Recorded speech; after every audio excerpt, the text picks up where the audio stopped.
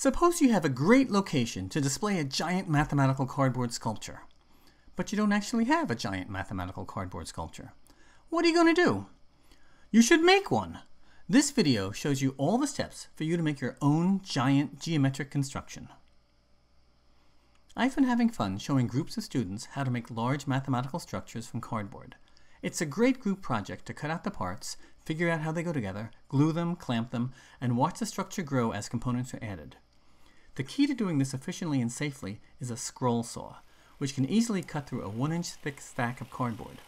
This is my latest in a series of similar assembly events, and I think it's a pretty cool activity. The one we're building today is an impressive 2 meters in diameter. I've been developing the techniques so anyone can make something similar. Each construction starts with a design concept. Part of the concept here is that there are 60 identical flat parts arranged with icosahedral symmetry. It'll be quite solid because there's a great deal of triangulation within the structure. I usually make a paper prototype first to be sure I like the design and to help me figure out the best strategy for assembling it at full scale.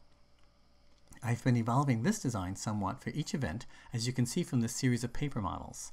In this latest version, there are 20 hollow spherical features positioned like the vertices of a regular dodecahedron.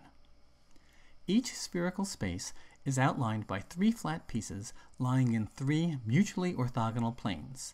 I like the way this suggests an XYZ coordinate system around each sphere, but we'll see that they're not oriented all the same way.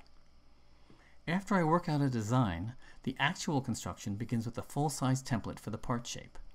This one fits nicely on a 16 by 32 inch rectangle.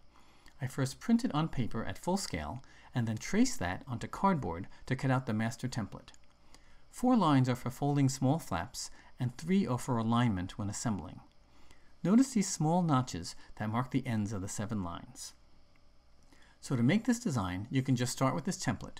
There's a full-scale PDF version on my georgehart.com website. We're using a scroll saw to cut the cardboard. It's a fairly safe tool, much safer than cutting with knives, and I've never heard of a major accident with one. But still, be sure you know how to use it.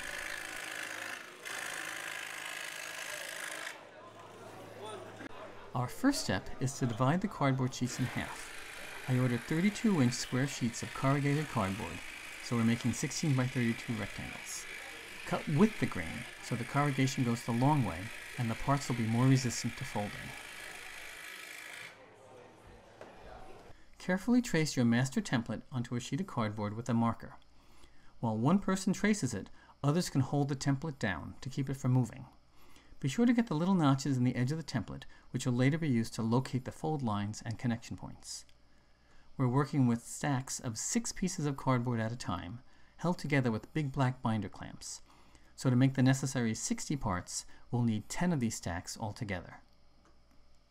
Cutting is the most time-consuming step. Just follow the lines and be sure to make a small notch, just deep enough to see, wherever the template has a notch. I have a spiral blade in the scroll saw, which means it has teeth in all directions, so you can cut in any direction. This is plain brown corrugated cardboard, but it would be easy to use colored sheets or to paint the cut parts for a more vibrant result. There are several nice ways you could then multicolor the final result in a symmetric manner. The cutting took several hours, so everyone could take turns doing some cuts while others were working in parallel on the preparation and assembly. 4 flaps need to be folded on the ends of each part. Later, these will be used for gluing the parts together. Using a straight edge aligned with the notches makes it easy to get a crisp fold in exactly the right place. The 3 notches away from the ends are not for folding. They're just to indicate where another piece glues onto this piece. The basic module consists of 3 parts that join to surround one of the spherical spaces. They lie in 3 mutually orthogonal planes and form something of a comet shape, with 3-fold symmetry and a spiraling tail. It's important that all the modules have the same handedness. First, just clamp them together without glue, check that everything is positioned properly, notch to notch, and then glue it. When the glue dries, we can take off the clamps and put 5 modules together around a 5-fold axis. You should first clamp the modules together without glue to see how everything fits. When it looks right, take off the clamps one at a time, brush glue in the flap, and reclamp it. We held the parts in the air to start because it's best to see it from the outside when comparing to the computer animation or that paper model. But now the first 5 modules can sit on the floor, giving us a base to add to.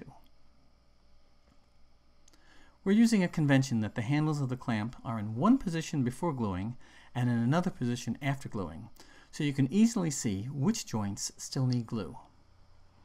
When you've seen the pattern of what connects to what, you can then add another 5 modules.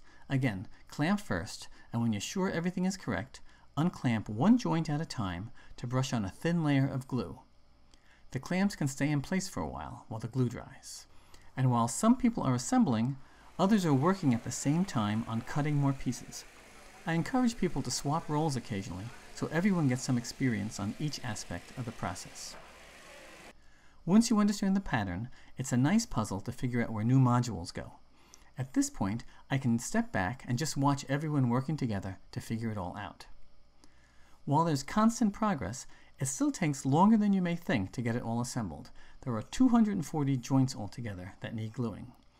But it's nice that you can work all around it on different sides at once, so many people are constantly involved in the process. In total, it took about 3 hours to get all 60 components cut, assembled, and glue. So don't think of this as a quick project. Even if you had pre-cut all the parts before the assembly event, it still takes a while to figure out how they go together, to make the connections, and for the glue to dry. I should mention that although we used new cardboard that was ordered online and shipped to the site, you can make this from old boxes, and that would add a nice recycling aspect to the project.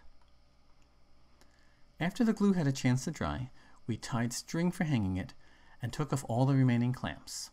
It looks pretty cool, and it's fun to rotate it and watch all the different parts spinning by.